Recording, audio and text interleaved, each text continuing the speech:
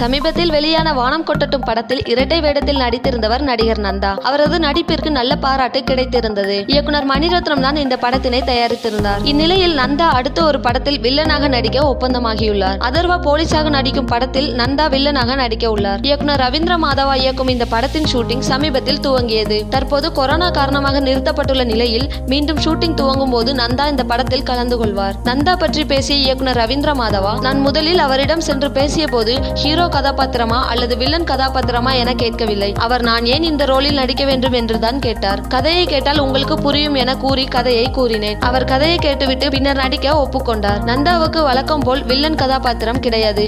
அவர் யார், ஏன் இப்படியெல்லாம் செய்கிறார் என ஹீரோவை குழப்பும் அளவுக்கு வித்தியாசமான ரோலாக இருக்கும் என கூறியுள்ளார். அதர்வா போலீஸ் கான்ஸ்டபிளாக நடிக்கிறார். ஹீரோயின் லாவண்யா திருப்பதி IASக்கு தயாராகும் பெண்ணாக நடிக்கிறார். அவர்களின் காட்சிகள் மட்டும் எடுக்கப்பட்டு வந்த நிலையில் கொரோனா தடுப்பு நடவடிக்கையாக ஷூட்டிங் நிறுத்தப்பட்டுள்ளது. இன்னும் பெயரிடப்படாத இந்த படத்தை மைக்கேல் ராயப்பன் தயாரித்து வருகிறார். அதர்வாவின் முந்தைய போலீஸ் படமான 100 ரசிகர்கள் மத்தியில் நல்ல வரவேற்பை பெற்றது. அடுத்து ஆர் கண்ணன் இயக்கத்தில் தள்ளி போகாதே என்ற படத்தில் அதர்வா தற்போது நடித்து வருகிறார் என்பது குறிப்பிடத்தக்கது.